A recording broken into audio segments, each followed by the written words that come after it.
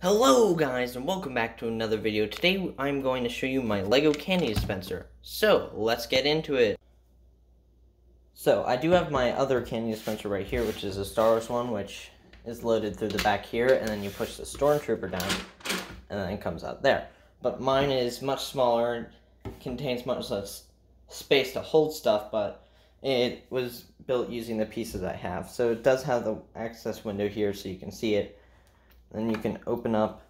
That's how you pour the things in. Then you pull the lever back and push it forward to get something to drop down here.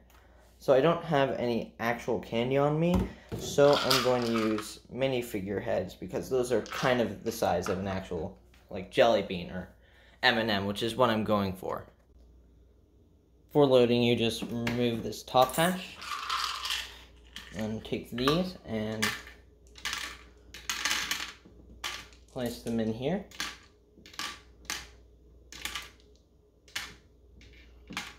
And then after that, you're all set. Then for the mechanism, you just pull that out here, which loads one in down there, and then you push it, and it comes out.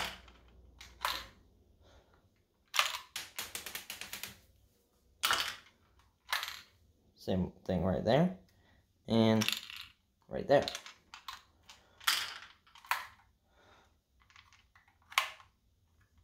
And then sometimes it does get stuck, but then you just have to shake it around a bit, and then it works again.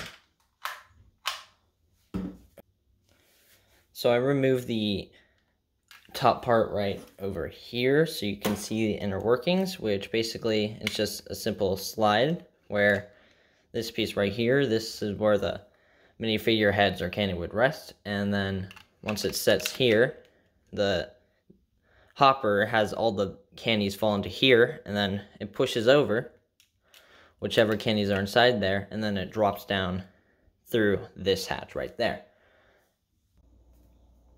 Some final thoughts are I think I made a pretty successful candy dispenser because even with this, which is store brand, it still needs shaken up sometimes because of the jelly beans, which is what it uses to get stuck. So honestly, I pretty much replicated the abilities of the other one, just a little smaller because of my limitations, but overall I think it was pretty successful. And once I do actually get some kind of candy that's small enough, I will show it in some other video, but that'll have to wait until I get like anything like that because for some reason I'm out. Well, that's going to do it for today, so thank you guys for watching. Like and subscribe if you enjoyed, and see you next time.